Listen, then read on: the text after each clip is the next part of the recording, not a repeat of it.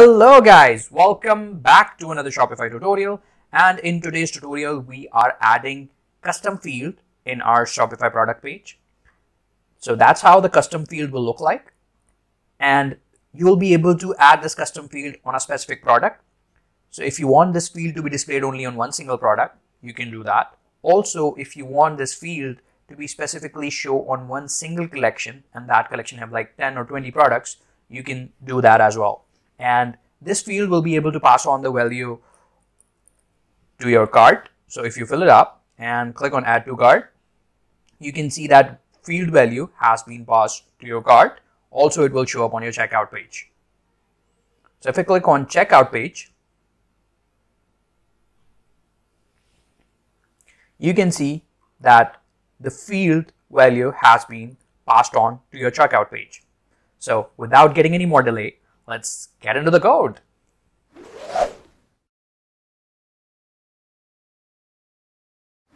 So guys, first step is to log into your Shopify backend. And after logging in, click on online store. And then edit your code by going to actions and then edit code. Make sure to duplicate your theme before editing it so you won't disturb your live website. Okay, now click on edit code. And here we'll search for product main-product.liquid file. Click on that. And now search for end form.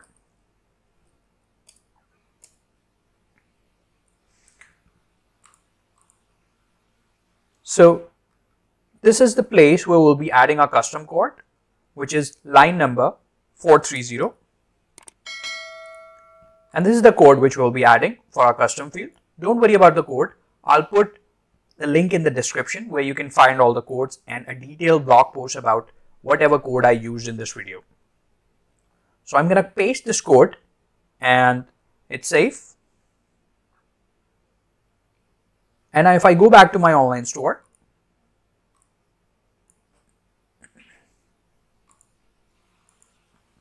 go to the product page and check out any of the product, we have the field showing up. Don't worry about the positioning. You can change the position of the field within the form. So you can add in this field between line number 405 to line number 430. So we have our field showing up. Now if we test the field by adding a test name,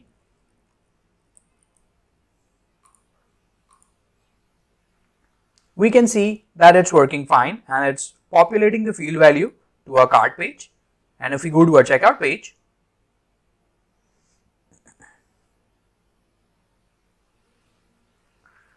we can see that the value has been passed to the checkout page as well.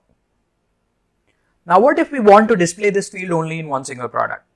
What if there's a product where we need a custom field only in that specific product? We can do that by adding an if condition. So I'm going to go back to my shop and check out the second product which we have. So if we open that product, we can see that the same field is showing in that product as well, because it's been globally applied and we can see this field on all of the products in our Shopify store. Now we'll add a little code snippet to make this field only showing up on this product. Now let's go back to our main-product.liquid file, and the code which we added, just add an if condition.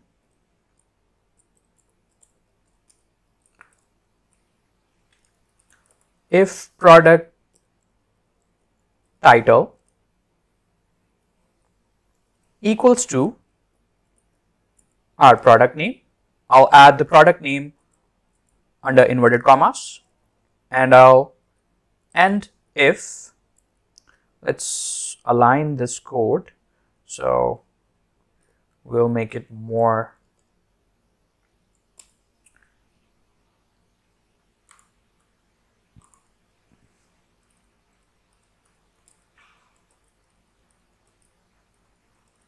readable.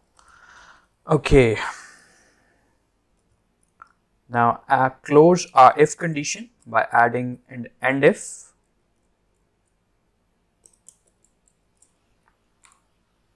So this field will show up only if this condition is true. And what is our condition? If product title is equal to. Now we'll copy the product name from here and paste it under inverted commas. Now hit save. And now this field should only be displayed on this product and not the other product which we have on our store. Now let's hit refresh.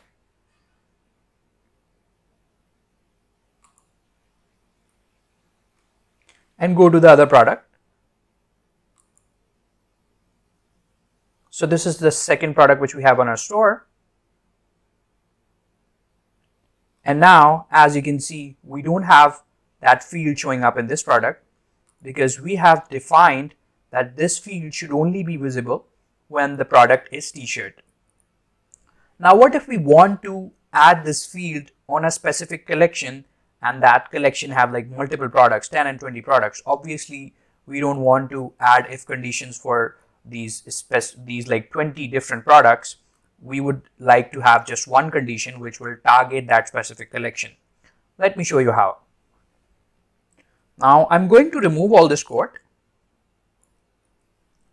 and add in the code which is for the collection. Now let me make it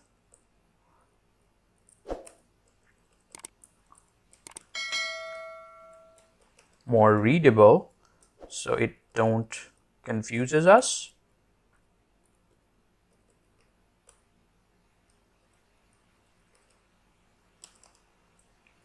So that's the code which you will be needing. And now this field will only show up on products which are in new collection. So the collection name is, collection title is new collection. Now let's hit save. And let's go back to our product page and hit refresh. Now this field is showing up on this product. Now let's check out if this product is in new collection. Okay, so that's the product. And when we go to edit that product, we can see that this product is marked as new collection. Now let's remove let's remove this product from new collection. Hit save. And now let's go back and hit refresh.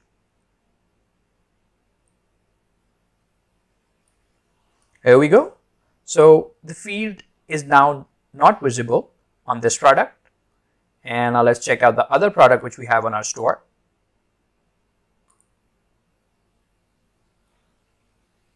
Okay, so this field is not visible to any of these products. Now let's create a new product and add that product in the new collection. Black t-shirt. So I'm creating a sample product for you guys to show how it will work. Product active. Now add this product in new collection. Add a dummy price and hit save.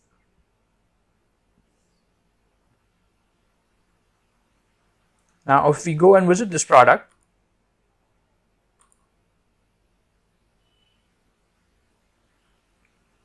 we can see that our field is showing up.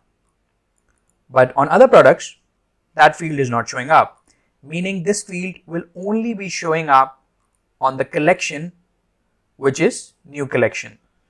So you can specify your collection title. You can mention your collection title here, and this field will be displayed only on that specific collection.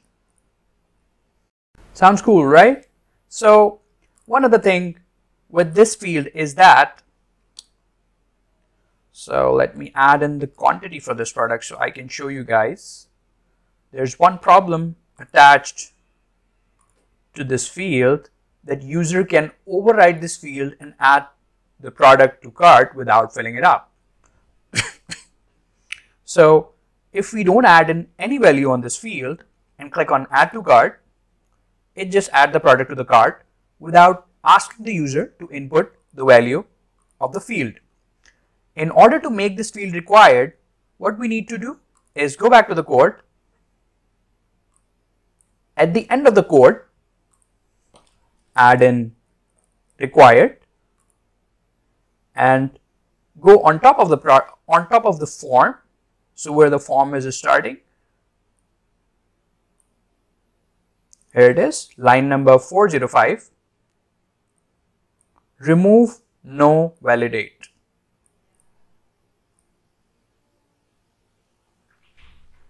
So let me zoom in for you guys.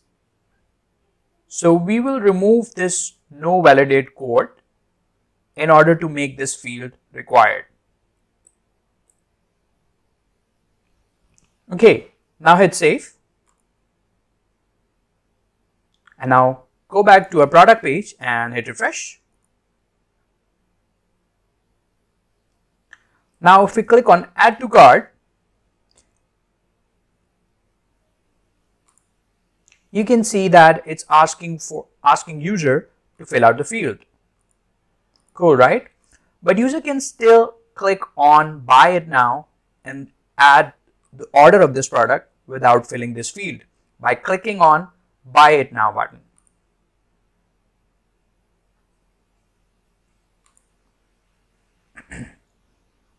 So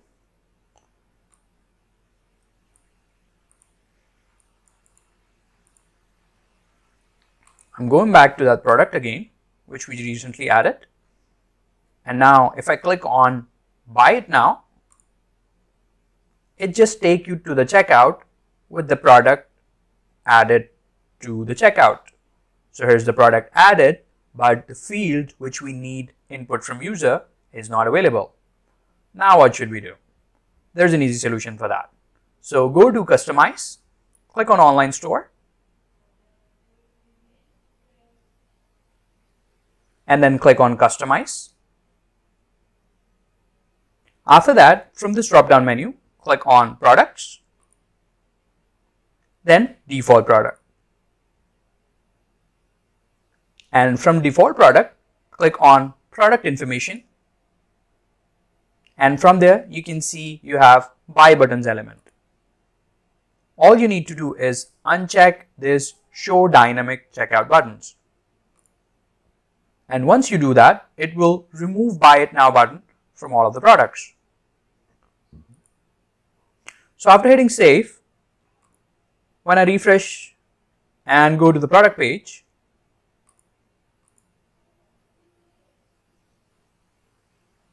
hit refresh,